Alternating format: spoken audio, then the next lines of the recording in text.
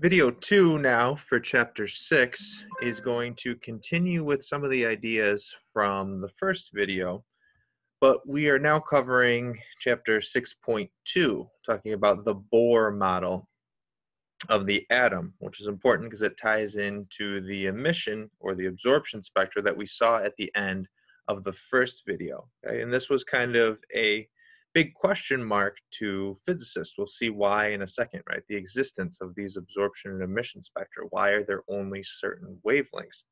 And this was explained right, in the early 1900s by Niels Bohr, which was a giant step forward because it led us to abandon, when we're thinking about electrons, our classical understanding of physics, because that works for large scale things, but on this tiny subatomic scale, we needed a new field, okay? And that's something you've probably heard of, quantum mechanics. Okay. So what was the understanding of the atom prior to Bohr's work? Okay, we knew about the nucleus. We talked about those experiments already, Rutherford, etc.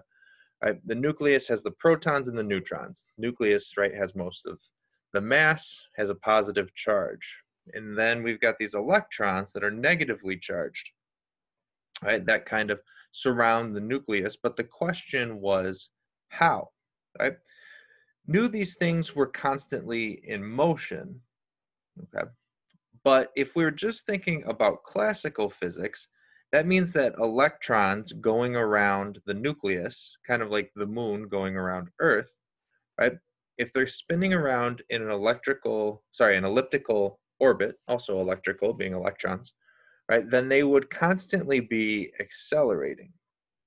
Okay? And if they were accelerating, right, with those opposite charges in terms of electromagnetism, then that electron that's spinning around the nucleus should be constantly emitting electromagnetic radiation, meaning we'd be able to detect something coming off of these atoms in terms of radiation. Okay? But we know that's not the case unless something happens to be radioactive. But that's nucleus, that's what we'll talk about in Chem 2. Now, the other thing that would happen, right, if that electron is constantly accelerating and emitting radiation, then it's losing energy. Okay, so it's continuing to lose orbital energy, spin around and around and around, and eventually crash into the nucleus itself. Another thing we know doesn't happen. Okay, so what Bohr did, his big step forward, was to ignore classical physics in those predictions, okay, because we know that the hydrogen atom doesn't constantly emit radiation, right? So he decided to ignore that, okay, tie in some earlier ideas, the things we saw with Planck, okay, the ideas of quantization, right, certain specific levels, Einstein's photoelectric effect, right, lights consisting of photons behaving as a particle, with energy being proportional to frequency. So Bohr tied a bunch of ideas together and said that, okay, if I have an electron that's just in its lowest energy state, right, I'm not doing anything to it, it's not going to emit any radiation. It will only emit radiation, give it off, if it's falling down in energy. And it will only absorb radiation if it's moving up in energy. And they have discrete levels that they can move between. Those are where the ideas of quantization come in, and then thinking about the electron as a particle. That's where we see Einstein tie in. Okay? So we've got a bunch of variables we saw at the beginning in video 1, right? Delta E, the change in energy, is equal to the final energy minus the initial energy, which is equal to h times nu. We saw that before, E equals h nu, h being Planck's constant, nu being the frequency, which we could also put in as hc over lambda, Planck's constant, speed of light, wavelength. Okay, so if we're thinking about that model, right, a transition, it can't be a continuum of values. Delta E here can only have specific, discrete values. Okay? There are only certain steps that can take. So if you think about it like going up a staircase, right, you can only step from stair to stair. You can't put your foot halfway between two steps and step down on that, push down, right? So there are set levels that these electrons can move up to or go down to. Right? We have discrete values for those possible differences in energy, and that's where we tie in our line spectra. right? We see absorption only at specific wavelengths because it corresponds to moving between specific stairs. Sometimes it's going up one step, sometimes it's going up two steps, right? But we can only do it with discrete values.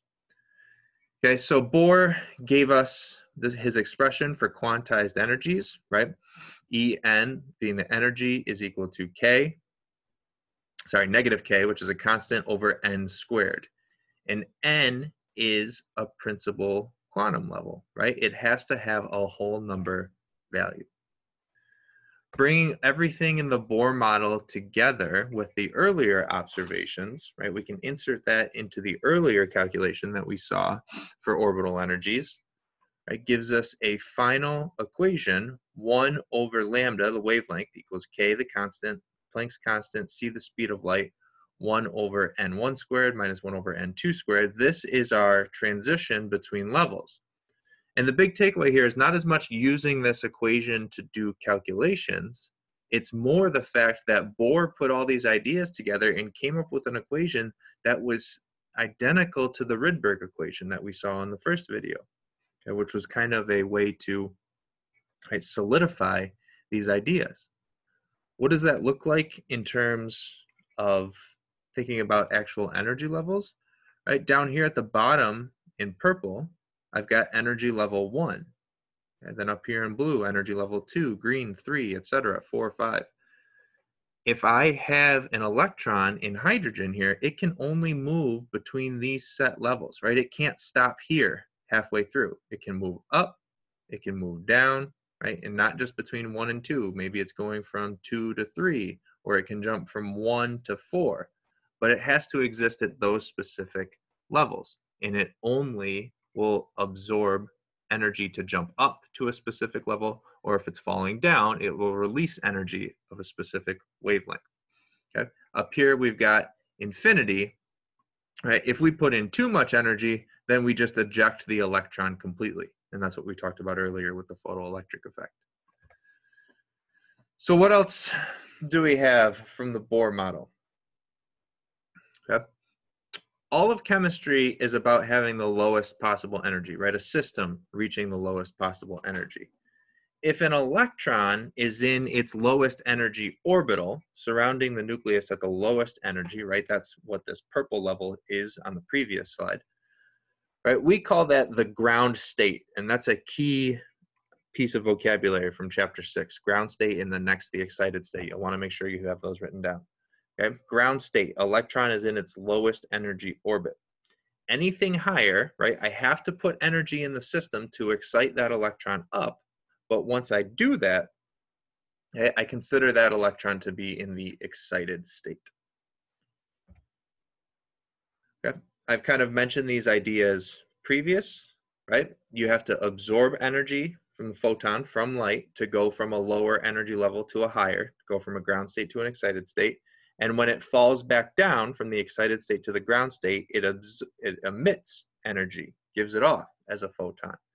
And if I'm moving between the same levels, let's say going from 1 up to 2, and then 2 back down to 1, think about the law of conservation of energy, right? The energy that goes in to excite it from 1 to 2 is exactly equal to the energy that comes up when it falls from 2 back down to 1.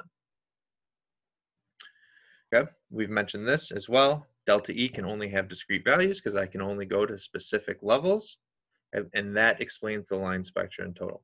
The other thing to keep in mind, right, is it takes more energy to move up more steps. So it would take more energy to jump, for example, from 1 to 5 than it would from 1 to 2.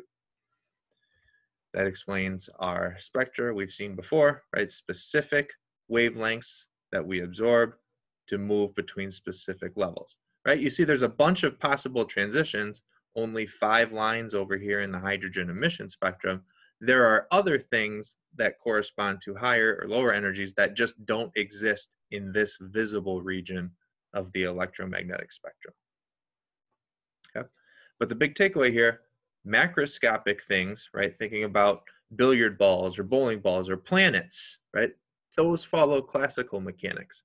These things on the microscopic subatomic scale behave very differently. That's what quantum mechanics is all about. The only other consideration from this slide, The further up you go, right, say to here 3, 4, 5, the further that electron is away from the nucleus. Nucleus is positively charged, electron's negatively charged. Okay? So the further away that electron is, it's held less tightly. Shown here in the slides is an example of a calculation, how to calculate the exact energy to move between orbitals. This is something you'll have on your sapling. Okay, so make sure you view this example plus the solution to first calculate the energy, and then from the first video, take that energy and calculate wavelength. You'll be asked to do that on your sapling. That would not be on a quiz for this spring 2020 semester. So to wrap up the Bohr model, okay, it was a giant leap forward in the world of chemistry and physics. Okay? But when we tried to go from the simplest atom, hydrogen, to just one more electron and proton, helium, right, the Bohr model kind of fell apart, because what the Bohr model didn't account for is electron-electron interactions as well. If I've got two electrons in there, they can repel or shield one another as well. Okay, so your textbook says that the Bohr model was severely flawed because it still tied in some things from classical mechanics, right? But that being said, right, Niels Bohr is one of the godfathers of chemistry, right? Super important contributions. Okay, so what did it give us? Where are we headed next? Right? Because we've now identified the fact that electrons can only exist in those specific steps, we call those energy levels, right? They're known to be quantized. They only have specific quantum levels, and we describe where they are by using quantum numbers. Okay? Quantum numbers is a series of integer numbers, okay? Putting together 4 numbers specifically, and those 4 numbers together are used to give information about where an electron is in an atom. Okay? As I just mentioned before, if an electron's further away, its energy is higher because it's less tightly held. Okay? And the lines that we saw in the absorption or emission spectra corresponds to transitions, I said before, steps, but really it's transitions between those quantized electronic energies. And this is an important slide. Make sure you're comfortable with this information because it's setting the stage for the rest of the chapter. Okay. And to give Bohr credit, right, he did win a Nobel Prize in physics for his contributions. Okay, physics and chemistry pretty closely tied to one another. Right? And as I just mentioned, right, different rules of physics depending on the domain that we're working in. Working on the macroscopic scale, things we can see with the unaided eye, works with classical physics. It does not work for atoms and molecules. When we have that, we have to abandon classical physics, right, and move to the world of quantum mechanics. And that's what we'll be doing with the third part of chapter 6, learning how to use those quantum numbers and do a little bit of quantum mechanics.